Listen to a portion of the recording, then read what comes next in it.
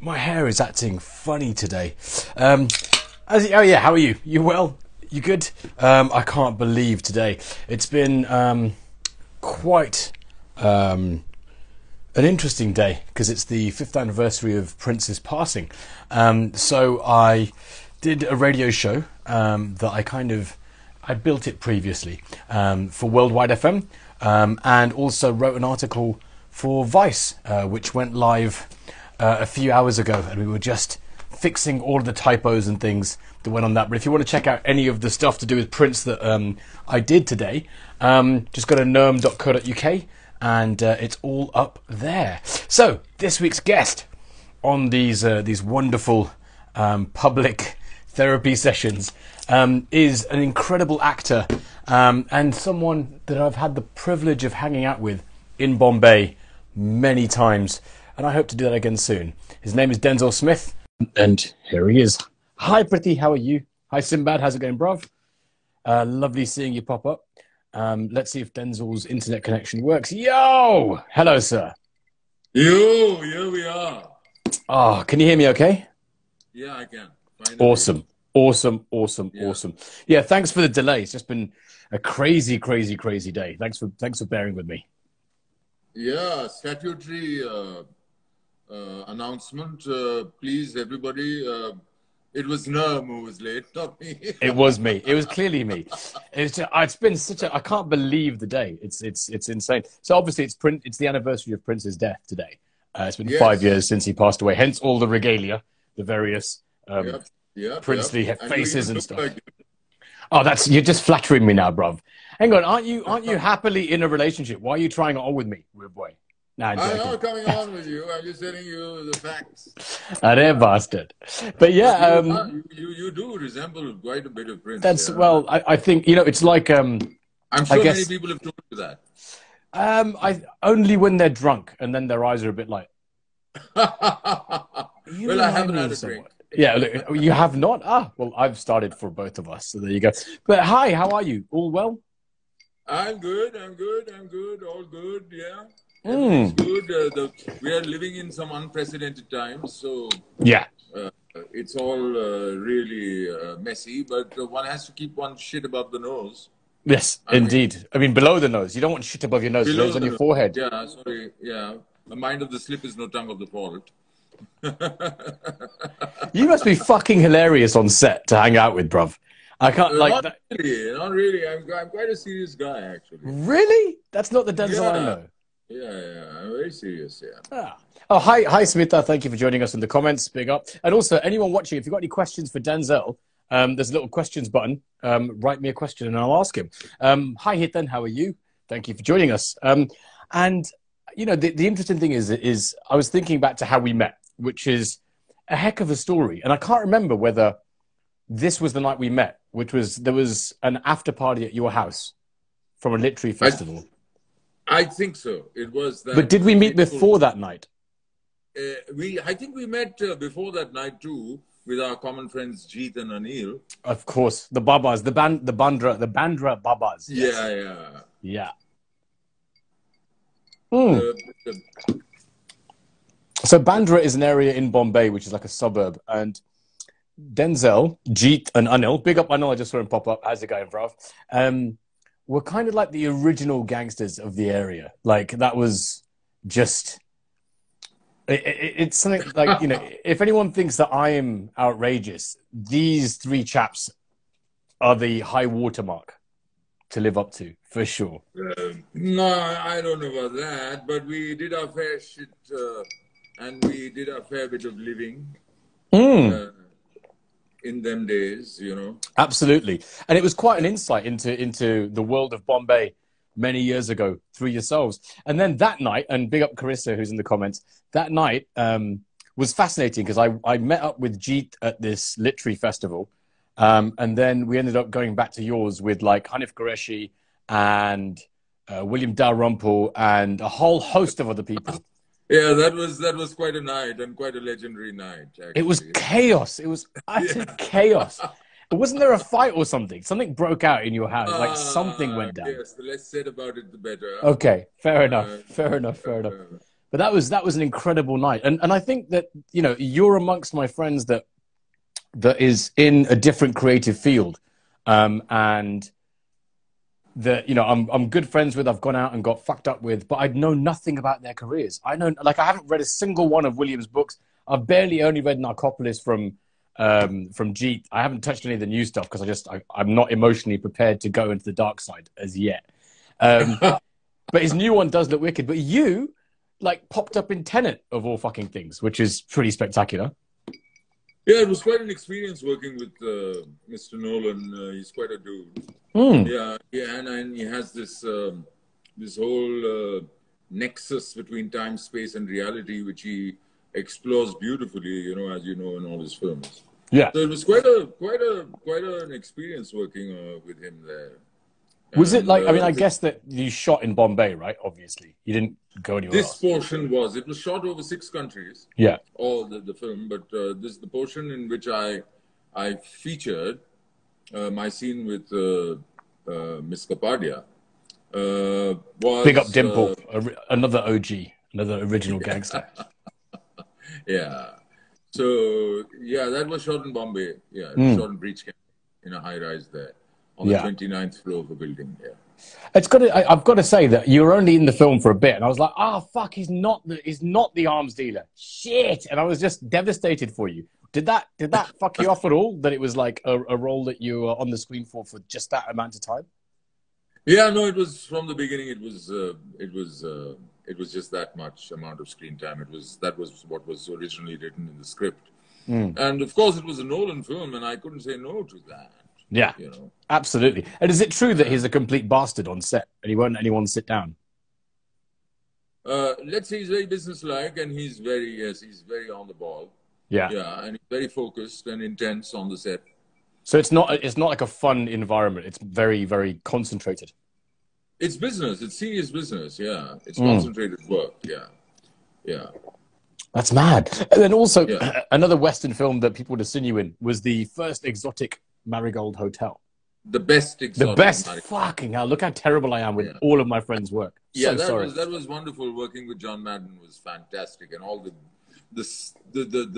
who's who of the royalty of British cinema and theatre. It was amazing. It was amazing. And then I also did the second one, which was called the second best exotic Marigold Hotel. What a great name for a sequel. Yeah, and meeting. And working with, Bill Nighy and Dame Judi Dench and Dame Maggie Smith and, all of them was absolutely fabulous, yeah.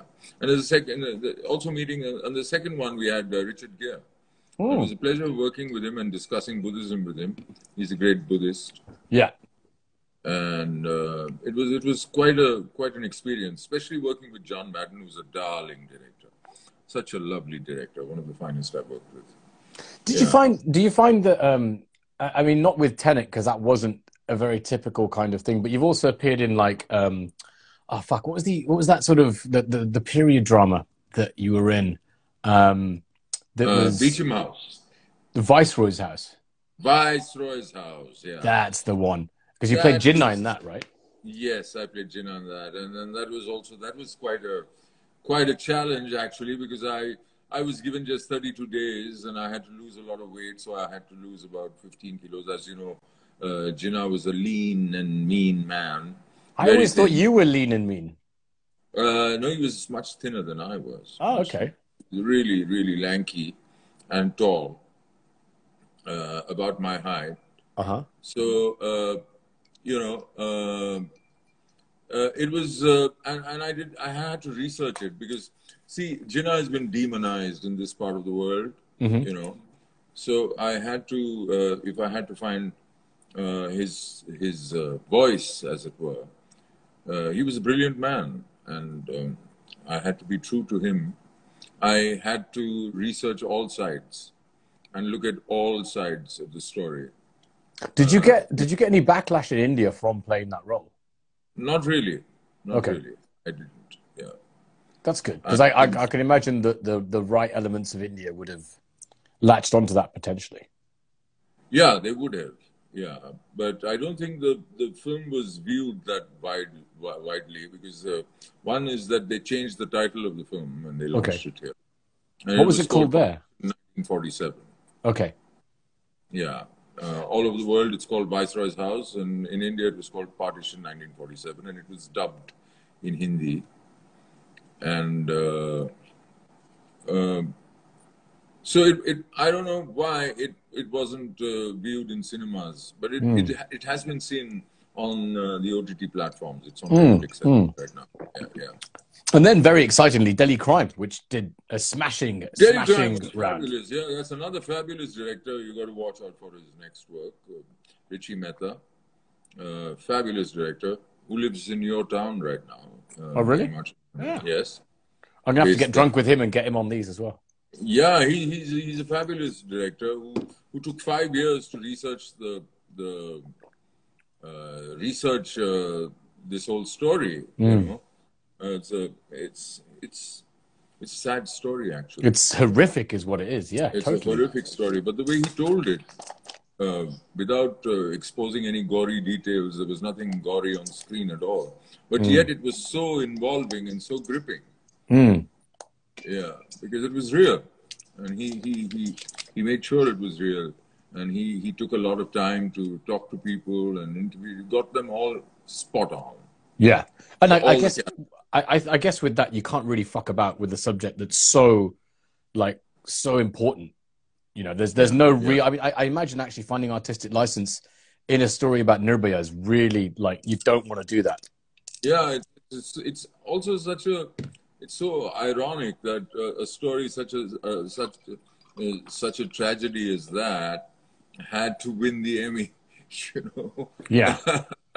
Big up Apurva. Yeah. Yeah, you win the Emmy for a story, and at the same time, it's such a sad story. You know. Yeah, it's not. It doesn't really feel celebratory, does it? That's the thing. Yeah, it's gripping. It's a gripping story, but it's unfortunate too. It's quite an unfortunate story. Well made, though.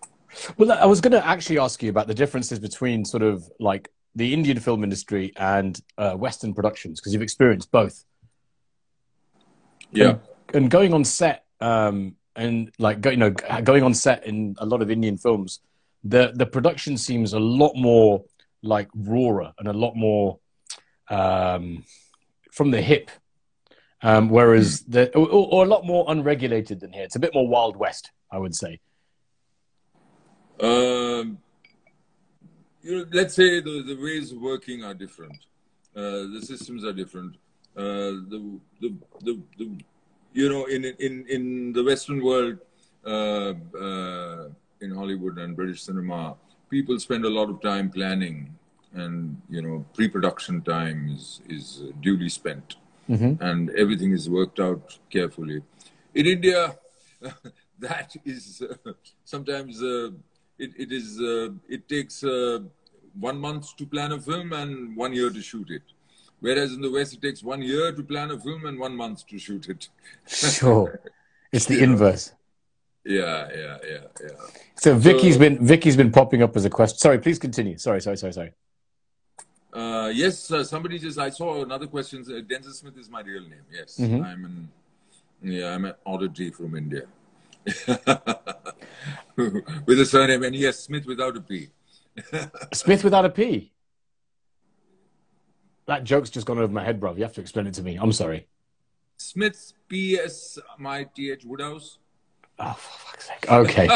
Fucking hell, bruv. I mean, crikey. I mean, yeah, of course, just show my ignorance. Thanks, bruv. Really appreciate that. Cheers. I know saying you're lying. But yeah, Vicky Cash has been messaging and asking this relentlessly. What are your thoughts on Amitabh Bachchan and Shah Rukh Khan as actors? Yeah. Well, yeah, they're stars. Actors. They're stars. And yeah, I worked with Amitabh Bachchan in a film called Ek Ajnabi, if you saw that. You know what? I've only really seen the classics from Indian cinema, like Shri Chasovis, Mughal Azam. That's about it. I haven't really seen much else outside of it. And that's why I'm kind of glad that OTT platforms are showing things like Delhi Crime. and things like that are really well made Indian productions. Mm. And that's kind of exciting to see, that quality kind of overriding the one thing that's great, like, there's these OTT platforms that brought the world together, and all world cinema together. It's sort of bringing the world together, people from across. Like in India, you can sit and watch a beautiful Brazilian film or an Iranian film or a French series, or and vice versa. Indian stuff reaches out to many people across longitudes and latitudes. This is a great thing about OTT, and as a result of which the content is in Indian, at least from the Indian point of view, has changed. And there is a lot more interesting stuff coming out, let's say. And I guess because it's international, there's more, like, I guess you've got more competition, so you have to level up.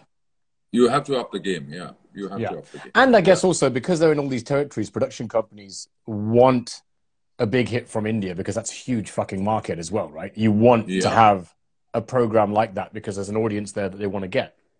Yeah. There is, and Indians are all over the world. We're I think 1 in 10, I think, or maybe. Really? So that many of us? Yeah. There's quite a lot of them. Yeah. What? 1 in 10 people on the planet? Yeah, I think so. What? I'm Googling this, bruv. I'm fact checking you right now.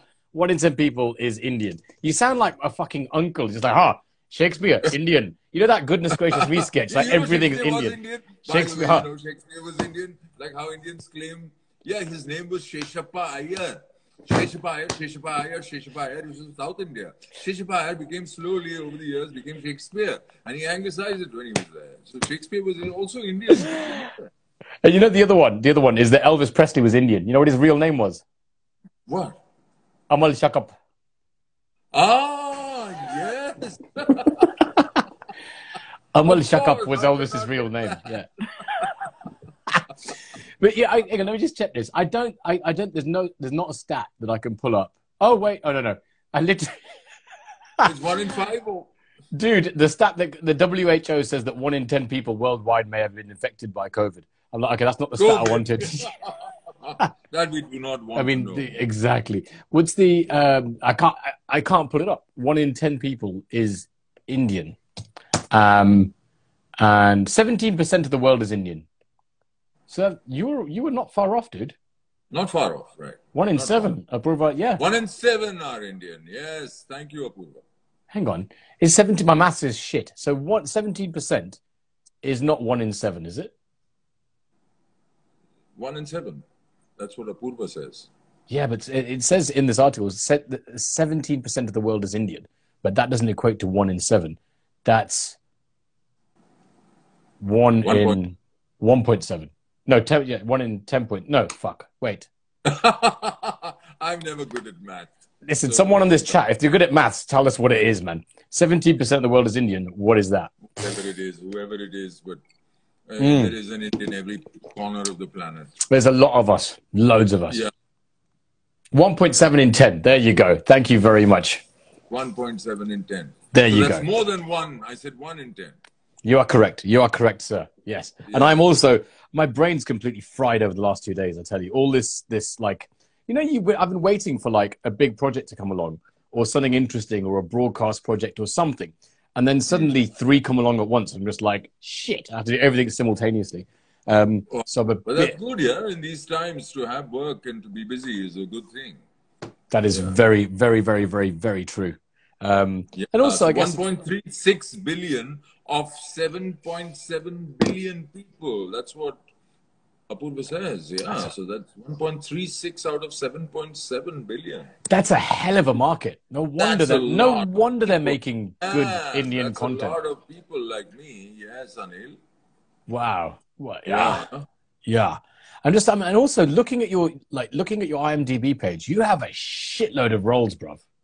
Talking about work and being lucky to have work. You look like you've been. I've done my fair shit. Yeah, I've done my bit. Yeah, I have.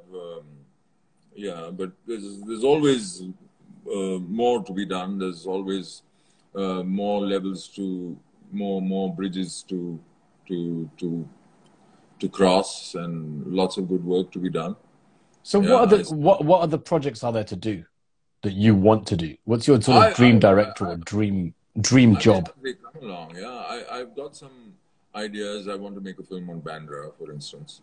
A really quaint little film with the milieu I grew up in as a backdrop. That'd be amazing. Yeah, Jeets and Anil and all my friends and the shit that we did then. It was another world altogether. That was a Bombay of another time, and I'd like to recreate and capture that.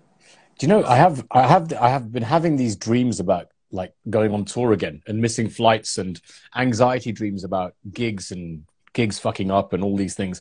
And there's a vivid memory I have of my first ever tour to India, like musical tour, like work tour in like 2001. And it was in summer. So I remember walking down, like, I think it was not Waterfield Road, but the, the road that goes down to Palinaka, that road in Bandra, right? And it was so it was 2001, and walking down that road, and it was just rain falling between the trees. And I remember sunlight sort of hitting the raindrops, but there being no fucking traffic. There was no cars. It was so quiet back then. Was it 4 o'clock in the morning? No, dude, it was like, it was sunlight. No, it was like in the middle of the day. It was shocking that it was so quiet. And then years later, obviously going back to Bandra, you can't move for love or money. Do you know what I mean? It has to be 4 in the morning to get any free-flowing traffic. Right. But if you're saying Bandra of a different time back then, and my recollections only goes back to 2001, how the fuck are you going to shoot it? That's my question. It's going to be super quiet. How are you going to shoot in Bandra? That's the question.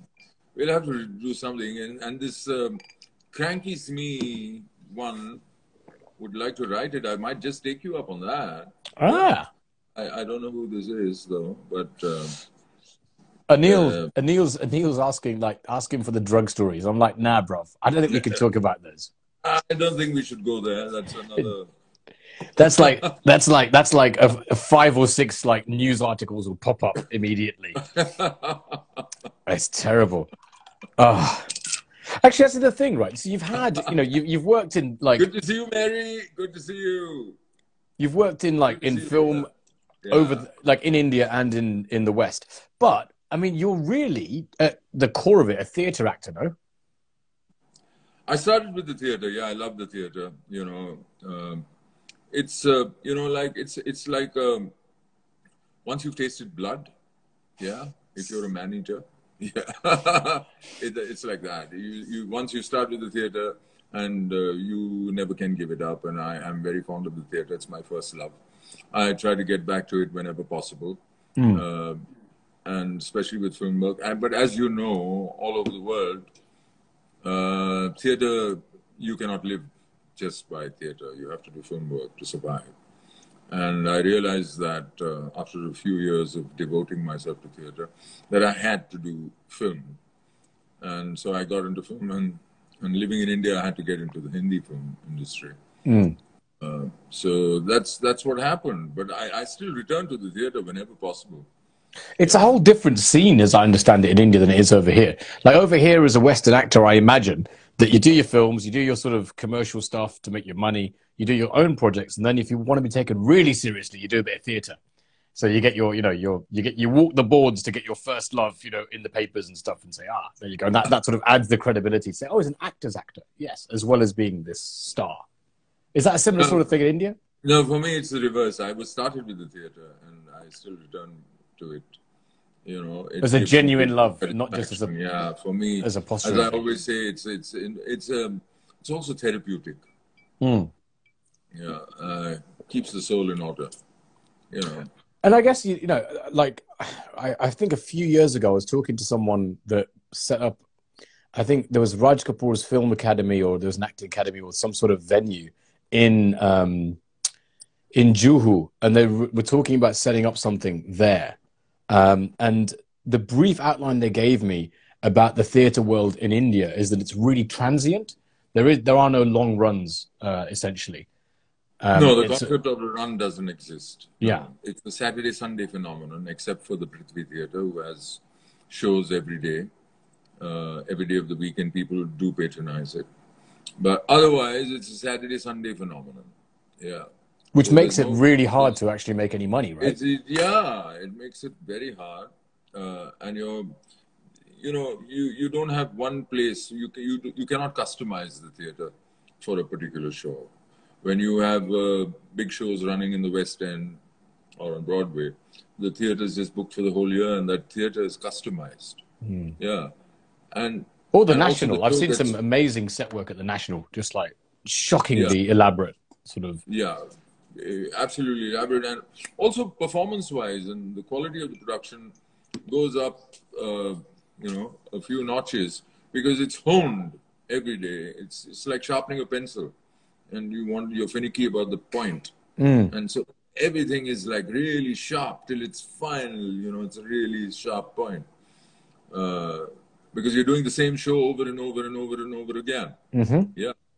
Here we go maybe sometimes once a month. Right. After 2 months, and then do a show. Maybe sometimes you can do 4 shows because sometimes the theater group books different venues in a month. Yeah. Some Saturday here, then Sunday there, Monday here, or Friday there.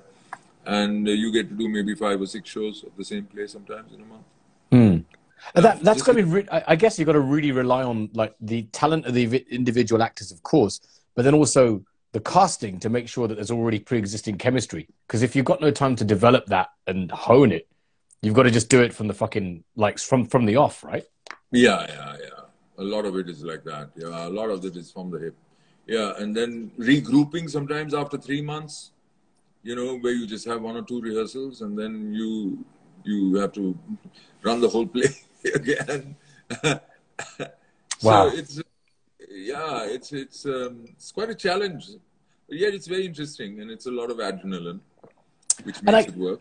And I guess also it'd be so fucking boring if it wasn't challenging, right? You're like, why the fuck am I doing the same thing again just to earn a crust when I could do something challenging and expand your horizons and all that stuff? Have you ever acted on stage here? India, the issue is, why am I doing this when I can earn so much more money shooting a film or doing an ad or hosting a show on a Sunday? Yeah, when I'm getting 20, 30, 40 times or maybe 100 times more the amount of money. Yeah. Because in India, you get peanuts for doing a play. You've mentioned an ad. Weren't you in an advert where you had to do a fucking somersault or something? Yeah, that was a commercial I did. I just remember. What was it for? An air conditioner? Yeah, it was called Daddy Cool. That was it. Which actually dovetails with you perfectly because you're also a jazz fan. And I've seen you in your fucking jazz outfits with your hats and your shades. And you've got this daddy cool look about you, bruv. For sure. Did I take that as a compliment? Yeah, 100%. You're dapper as fuck, bruv. 100%. Like full gangster. Which is why it's so nice talking to you and finding out about your craft as opposed to all the usual bakwas I just chew your ear off with, This is really, really interesting. But have you ever acted on stage over here? Yes, I have. I have actually performed in London, yeah. I did a run at the Peacock Theatre, which is at LSE. I've done 3 runs there, of a show that was very popular all over Europe. And also in London very much. It was called The Merchants of Bollywood. Oh, right. So it was still a Bollywood themed thing. It was a Bollywood thing. Yeah, there's got to be, there's got to be something about like, visas where, okay, if you're coming for a Bollywood production, we'll let you in. It's just like, fuck. In fact, that's another question. Do you find that Western productions often sort of orientalize you a little bit? No, but I also come with Indian plays there to the, okay. What's that theatre? I came with a play called Gohar Jaan. I came with a play called Sammy, all directed by Lilet Dubey. Okay, wicked. So like what I was getting at was that do you find, I don't know whether you call it typecasting or just straightforward orientalization of you being an Indian actor. Do you find that happens with the stuff you do in the West?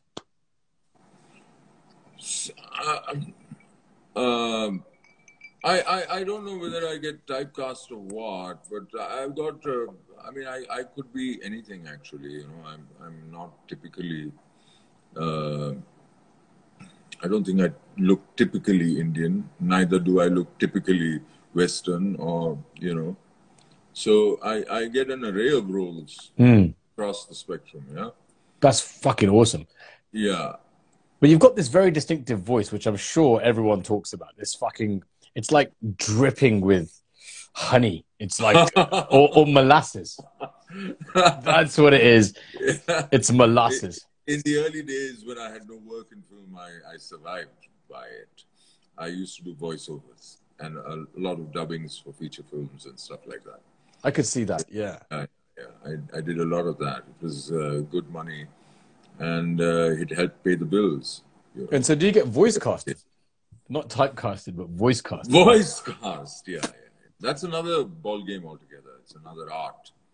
Dubbing and voiceovers is another game altogether. Yeah. How so? What's the difference? It's your face is not seen. You just have to express with your voice. So I've just got this image of you in a vocal booth going, yeah, and making all these stupid faces because you can. In the early days, there were a lot of Russian, and that's before the wall came down. A lot of East European countries, a lot of art cinema from there that had a little bit of tit and ass, but they were great films. They all used to come to India to be dubbed in English and then re-exported, or really? even, shown in small cities. In India. What, just for the salaciousness of them, or for the other? Yeah, did they have other artistic? Okay. For those 1 or 2 minutes of that. No, but they were great films. Some of okay, them. So they had artistic merit. It wasn't just like sort of softcore porn. They were also re-exported, So they were dubbed here.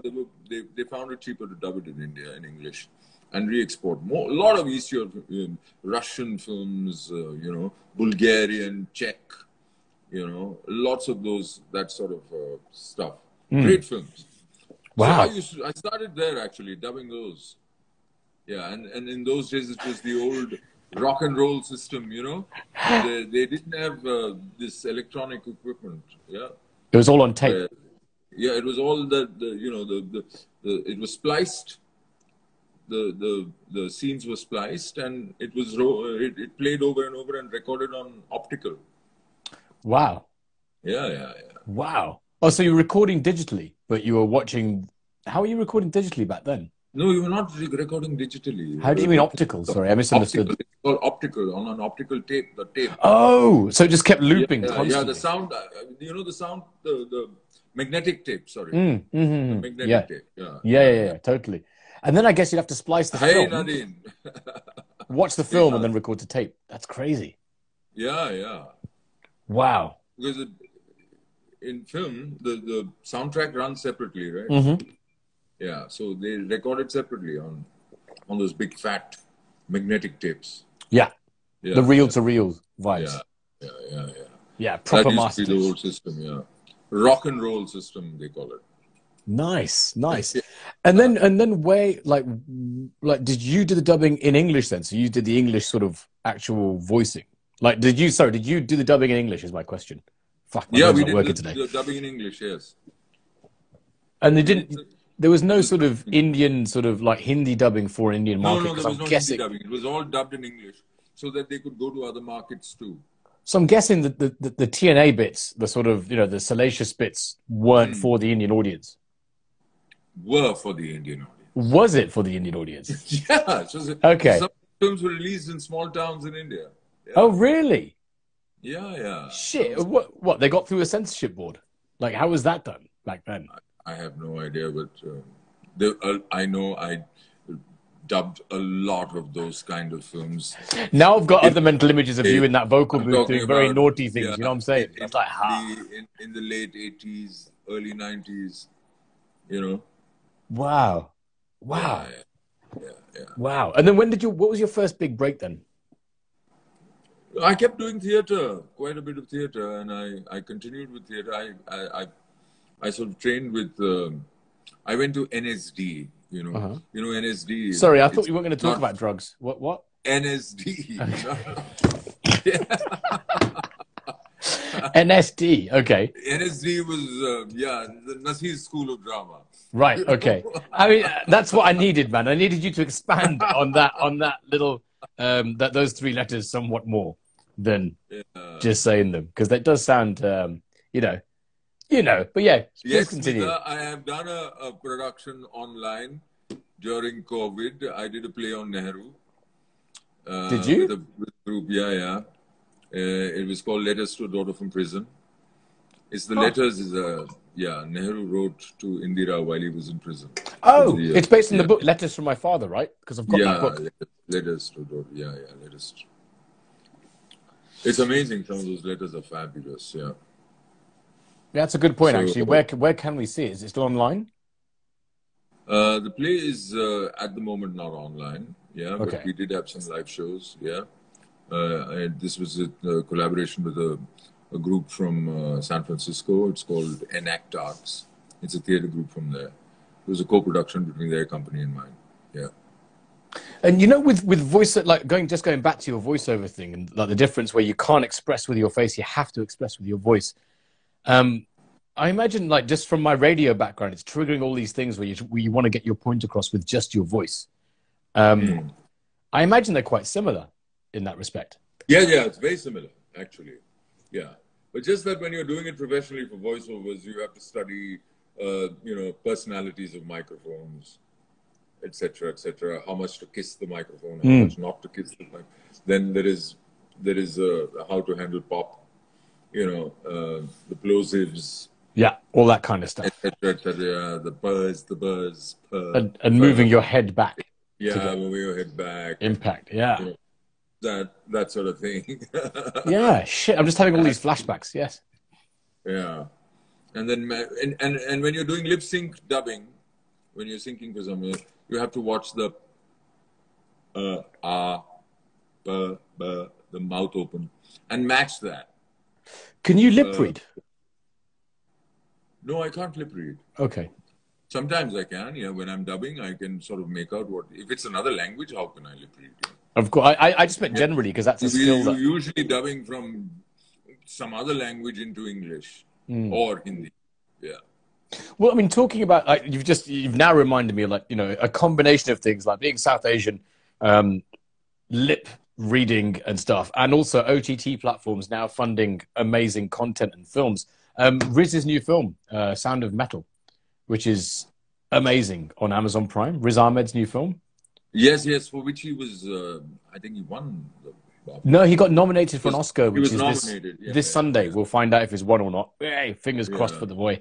But in that film, they go into spoilers, actually. It's about deafness. I can tell you that. Yeah, Vicky, getting nervous and stage fright is normal. I think that's okay to be, but you can't let it overwhelm you. Yeah, you get nervous. Everybody gets nervous. Every performer worth his salt gets nervous before they go on, I'm sure. Nerm, you know that. Yeah. Honestly, yeah. If you're prepared and you know your stuff, then it works to your advantage because you have that little edge in your performance. I often find that the nerves, like, for example, I did this radio show today, which I haven't done a radio show properly for years. It's been so long, and it was a Prince one, so I put it out, and I felt this wave of nerves on how the work's going to be received. This is all immediate, and I think I'm better with immediate stuff. So when I'm on live radio or DJing or at a gig on stage, I find I can deal with that. I don't have the time to panic, in a way. As soon as the work's released, or an album, or a film, whatever, that's when I get nervous. Just like, oh fuck, how is it? It's out of my control. Right. How is it going to be received? What are people going to say about it? I didn't know Prince had so many names. He was also known as Jay, and in his early days, he had different names. Jay? What? Yeah, he had many pseudonyms. He was called, so Prince was called Skipper growing up. He hated the name Prince. No, but then he released several albums under different names. He produced work under different names for different artists, for sure. So there was, like, Jamie Starr. There was Jamie Starr was the producer behind. It was a pseudonym of his that he used to hide behind to answer, to sort of release stuff. Yeah, Jamie Starr's the big one. Camille is another one. Many characters. Yeah, he was a bit like, I'll do this, but also he played guitars secretly for Madonna. played synth for Stevie Nicks secretly, like loads of shit. Like the guy would just Wow. kept doing all this stuff that no one ever knew about. So And I stand believe back. there are hundreds and hundreds of hours of unreleased stuff that he has in his vaults. Yeah, for more than about maybe 100 albums out there. Oh, way more, way more, way more. I mean, I'll just show you something now. My desk's a mess, so forgive me. You see, there's this hard drive here with the Prince logo on it, and Yeah. that has maybe 2 terabytes worth of Prince stuff on it. All sort of lots of unreleased stuff, bootlegs, all that kind of stuff. And there's more in the vaults that haven't been released yet. There's so much. It's insane. So it was quite difficult to go through to make this show, which is why I'm so knackered and drained right now. I'm just like, ugh. So, but yeah, you've got some of that unreleased stuff there on that? I've got loads of it. Yeah, 2 terabytes, bro. But how did you acquire it? Because the Prince fan network is, or the fam network, because is pretty extensive. And I reckon there's so many points of being leaked, but you know what Prince used to do was go into a recording studio, record onto tape in the olden days, and then ask for cassettes to be pressed up constantly. So he'd give out these cassettes left, right, and center to his inner circle, and then they'd get spread out. Yeah. Wow. So there's a story, you know, in Purple Rain, where he makes the young girl jump into a lake to cleanse herself in the waters of Lake Minnetonka. And Apollonia jumps in the lake. She got kind of sick from that. So Prince recorded him playing piano onto a cassette and just gave it to her. And on that cassette was the working of like 3 or 4 new tracks and old tracks and stuff, just him noodling on a piano. Wow. So just give tapes to his bodyguards and whatever of just unreleased stuff. And then eventually it gets collected. So, yeah. Wow. These are like those bootleg concerts recorded by the Grateful Dead concerts. Absolutely. And now, thanks to digital, media and stuff, there's a phone ban at his gigs before he died, obviously. But everyone's secretly recorded stuff. Everyone's smuggling recording devices and things like that. And it turns out, one of my friends who's also Anushka Shankar's sound engineer engineered Prince's shows in London, and I didn't know that he was the engineer, and I could have fucking got in and got right amongst it, but I didn't. Big missed opportunity. But anyway, yeah, so in terms of the music you like, it's just jazz, or does it expand out? No, it goes, I like music, period. Yeah. Because I've seen you at some gigs, and I'm a bit like... I have a preference for jazz and jazz rock and that sort of stuff, R&B and, So, I mean, I have a preference, but I listen to all kinds of music. But I was going to say, like, seeing you at one of my gigs was quite fascinating. And I don't know whether I'm misremembering this, but I think you were there with Jeet. And I was playing some new bass-heavy stuff, and I saw you dance. And I'm not sure whether I'm misremembering this, but I was just like, fuck, Denzil's dancing. Because I always have you as a very... I enjoy that sort of stuff too, yeah. But I always picture you as a very stationary, sort of solid... I think this was at Zenzi many years ago, was it? I think so. Yeah, I think it must have been at Zenzi. Yeah. Yeah. I don't say I've got to get Anjali Dutt one day. The thing is, I've got the one golden thread that links everyone I talk to on these chats is that they have seen me be a drunken asshole before. And so unless someone's, if someone hasn't seen me be a drunken asshole, I can't speak to them. I'm sorry.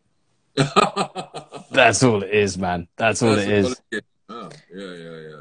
Yeah, man. So what's the reaction been for you? Like, you've got this kind of level of notoriety, but you're not, like, mobbed in the streets. That's kind of a perfect sweet spot to be in, right? Yeah. I like my anonymity. Yeah? I try to maintain my anonymity. And it's good to be that way. And only people who really know your work approach you. And that also feels good once in a way. And I'm glad I have my anonymity because I can just go anywhere and do whatever I like without being bothered. It's kind of a superpower, right? You can just do what the fuck you want to. And also make an ass out of yourself and no one's going to say anything. It's great. Yeah, absolutely. Yeah. So it's great. Yeah, it's great. I like that. And that's largely to do with various looks that I have. Get-ups, as they say in Hindi cinema. Yeah. you know. So I change my appearance quite a bit sometimes in films. Oh, in films. I was going to say in real life, you don't at all. You look exactly the fucking same as when I first met you. Like, what are you talking about? And in fact, you don't really. I mean, forgive me for saying this, but you've looked the same age ever since I first met you. Really? Thank you. Yeah, it's just been like, okay, that's just Denzel. Not that you've had. Did you have grey hair when you first met? I can't remember.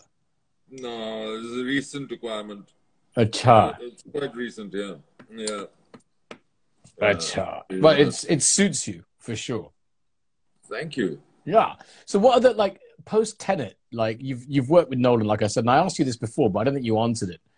Which is like any sort of directors you'd want to work with. Because once you've worked with Nolan, I mean, who's left? It's kind of Fincher, right? Like, is the other sort of equivalent? See, I don't really go by directors. I just look at scripts and see what suits me, and if depends on what parts are offered to me, and accordingly I take a call.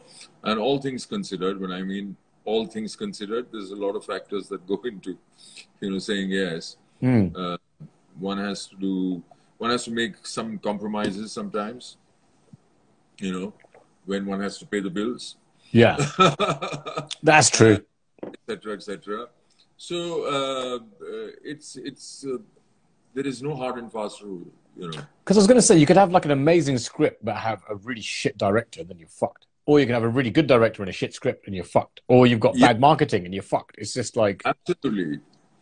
And you could have a great script and bad actors and get fucked. And the other thing that I was going to like, so there was my experience in film is very limited. Like I did a couple of soundtracks. I've been a music supervisor. I was in. Oh, in fact, we might have a mutual colleague. I've just realised. Apurva, did she work on Delhi Crime as well? Yes, she was a producer. So she produced What Are the Odds, which I'm in. Ah, I have a cameo in this film, and I'm just like, okay, that's our work connect. Fabulous. Yeah, she's amazing. She was online. Yeah. She's awesome. But the thing that letting go of the product, right, was like like I said about nerves and all those kinds of things. The thing about cinema and acting that completely threw me and gave me a greater respect for actors is the ability to let go of your performance, which is fucking terrifying for a control freak like me. Like, there's a certain image you have in your head. There's a certain way that you want your character and you to look, but it's not you, it's the character. So you kind of have to trick yourself into not giving a shit.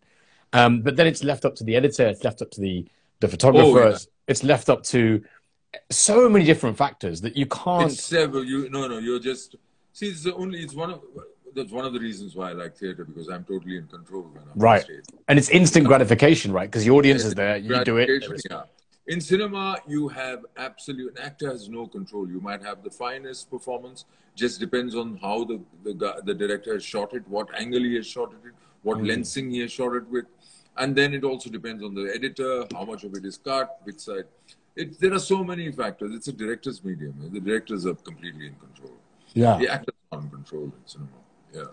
It's quite something. I had like, and also the fucking waiting around. Just the amount of waiting you guys like actors have to do. Just drove me mad. I couldn't deal with it. So many actors say that. No, it's not the acting that is difficult. It's the waiting. Yeah.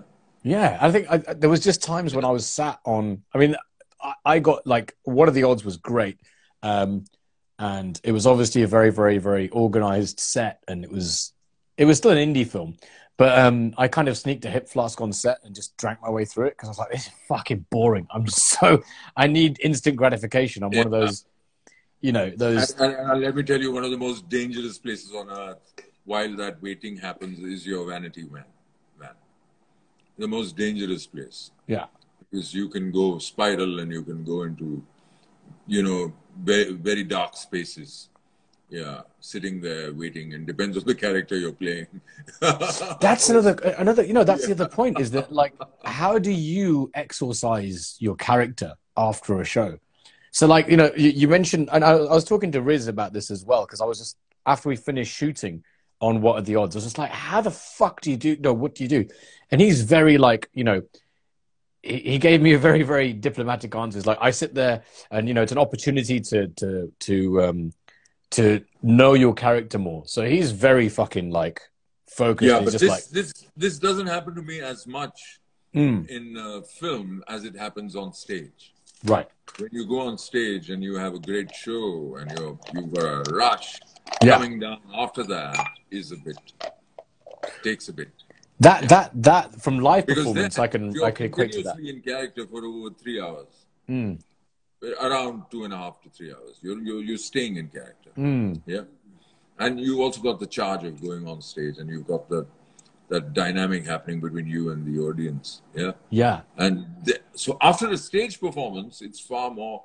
It takes a longer time. Really? Because I would imagine that the gratification would be there, and as you say, you're in character for 3 hours. But I would imagine that if you're, you shoot a scene, you've got to stay, or some actors stay in character while they're resetting all the lights and the angles and everything, and then so they're in character for much longer, but only expressing as that character for snippets at a time. Yeah, and I imagine that is a whole other discipline that I can't get my head around.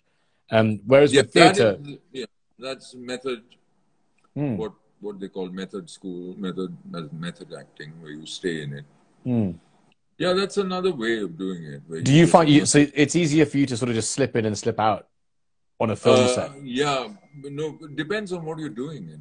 It depends on the part. Depends on the part and depends on what you're doing. It just the whole process changes from part to part. There is no. There are as you know, there are as many processes as there are actors. Yeah. Each person's mind works differently. So that's awesome that you're able to be so malleable with your approach. Hi, Ramona. How are you? Ramona. Yeah, I mean, like I just find that fascinating because I think that one thing about getting, an experience in any creative medium is knowing how to do things. That's half the fucking battle, right? Is just effectively doing things with the least amount of effort, like getting more fucking efficient at it so it doesn't like rip you in half. But when you said like that the trailer or the vanity vans are the most dangerous spaces to spiral, what did you mean by that? Like between those takes and because stuff? you're alone. Yeah, you're alone there, and you just start traveling sometimes and traveling into dark spaces when you're working. In relation to the character, or why the fuck you're waiting around for so long? In relation to the character, it could be sometimes in relation to the character. Yeah. Sometimes it could just be other factors. I mean, that's. And you're at your most vulnerable period when you're acting. It's like an actor is basically what you're doing is that you're just coming out nanga. You're naked. Yeah.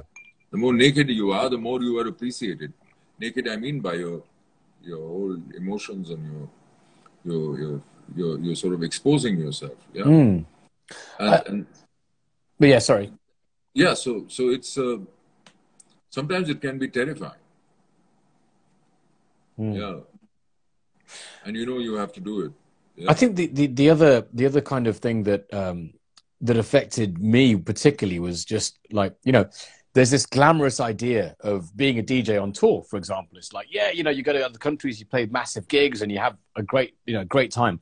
But it's the crippling isolation when you're dealing with all that emotional high and then the low and all those things. And when I was on set, I was like, fuck, this is such a shit life. It looks so glamorous from the other side, but that isolation aspect is just so shit. And then you have to wait for the gratification to see the fucking thing eventually come out. Yeah. It's just you've got to be really fucking robust to want to be an actor. I like my respect for actors has just gone through the roof now. I'm just like, wow, this is the existence. It's amazing. Yeah, it's as easy as it is difficult. Yeah, it depends.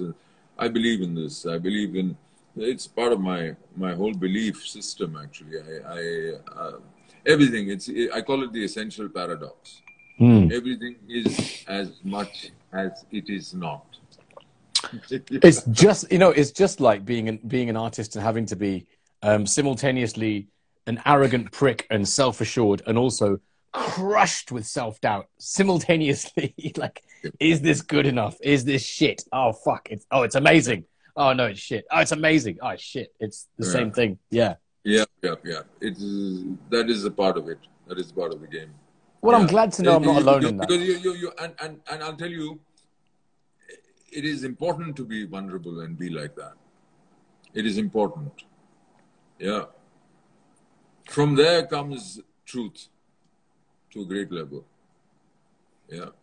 It was interesting that in this film, in What Are the Odds, which Apurva also produced, that there's this one scene where I wasn't acting, where I was just being like, literally, I was sort of just communicating normally, and that's the pickup they used. Because when I tried to act, it was shit. It was just fucking terrible. But as soon as I was just being normal and natural, it was fine. Yeah. And that kind of letting go aspect of it is like sort of, Yeah. I imagine the same sort of thing in any creative profession where you just get out of your own way and let the stuff breathe. Yeah. You have to do that. Yeah. But that's what it is. What is the difference? If you look at people in real life and in normal life, yeah, observe them. They're all the best actors possible. They're the best. Just observe them. They're fabulous actors. You see anybody. Yeah, right. You go to a shopkeeper who's trying to sell you something, or anything, a salesman, or even in a train when you're traveling, you just observe people. And the way they are, they have acquired certain skills, and it's part of them, and they're wonderful at it. Yeah. What makes an actor different is that you have to replicate that same thing to order. To order. Yeah. Being creative on demand, like this, like turn On this demand. shit on. Really, yeah. Turn this shit on now. And within a context that you're given.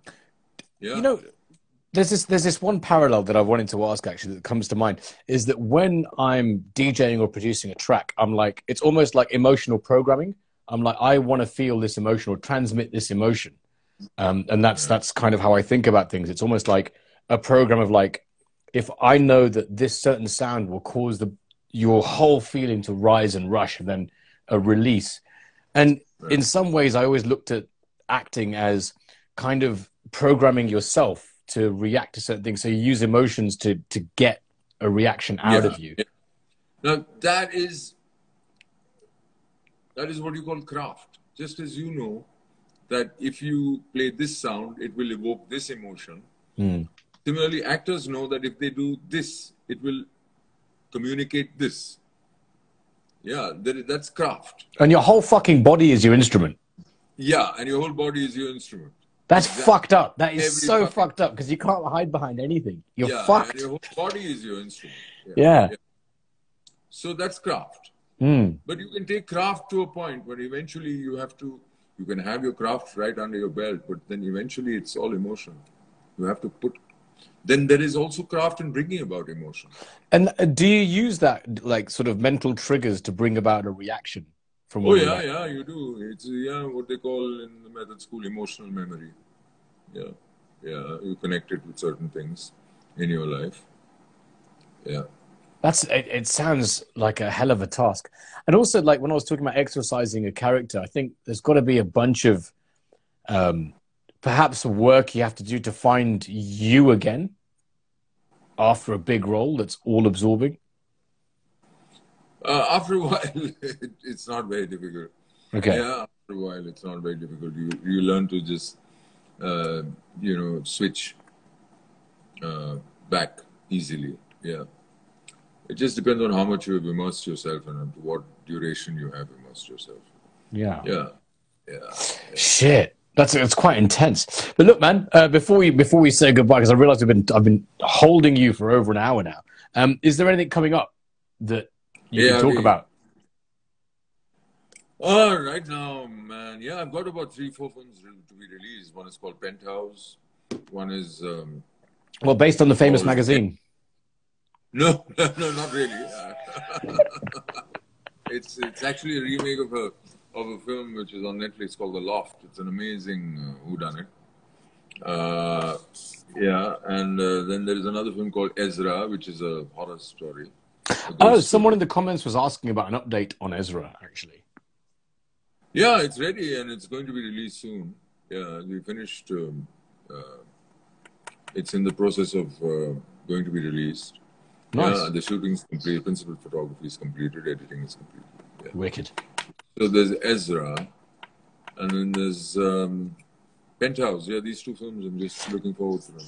So what? You know, I've just seen Penthouse on your IMDb page. I'm interested about this because it's got a very salacious title. And the first word is a debauchery-filled gathering. Mate, fuck off. It's blatantly based on the magazine. What are you talking about? Oh, no, okay, then it's a murder mystery. I see. Okay, fine. So it's not based on that at all. Yeah, no such luck. Shit. Well, look, bro, I can't wait to do this in real life soon. Like, there's another film which my wife just reminded me. It's called Bell Bottom. Bell Bottom. Yeah. Again, based on a magazine? Not really. It's based on a true story on a hijacking. Oh wow! Hang on, I've just seen the. That looks kind of cool, actually. Yeah. And that's an interesting. Which I was in England for shooting. Is that when you were last here? When we failed to meet up? We completely failed to meet up because you were in fucking West London and I was stuck in Shoreditch. Yep. Right. That's what. Gee, is this going to be the typical sort of Indian cinematic London where a plane lands, they get off the plane, and then suddenly it cuts to Piccadilly Circus? Which is... I won't say much about it, but it's an interesting hijack story which really happened. It's around the mid-80s. Yeah. Cool. Yeah. Ishan. Bell Bottom. Hello. Awesome. October... Wait, hang on a second. When's it coming out? Then. May 2021. Right, darling. I'm going to go Google you some more. Thank you so much for joining me. No, thank you. I hope it was, It was riveting. And I'm sorry for the delay. But I can't wait to do this in real life. I really can't. I want to fucking get back once all this shit calms down. And then we can go and get mash up. Yeah. But keep your chin up. Of course. Your nose up above the shit. Yes. Yeah. Well, no, you want... Yeah, it's true. Yeah, I've got to work out what that actually means. But yeah, big love. We will catch up very, very soon, I hope. Yeah, lovely to see you, Crank. Yeah. Mwah. And Gavin. Good to see you too. Yeah. So yes. Yeah, and people are just coming in, like looks like right now. Oh well, there you go. It's a constant. It's the constant cycle of Instagram. It's a very what's the word? It's got a high turnover. That's probably what it is. Do you know what I mean? But look, big love, brother. Thank you so much. And once again, I can't wait to get fucked up with you. It's going to be great. Big love on it as well. I'm calling you. Mwah. Yeah. Bye. See you, Nerm. Thank you. Mwah.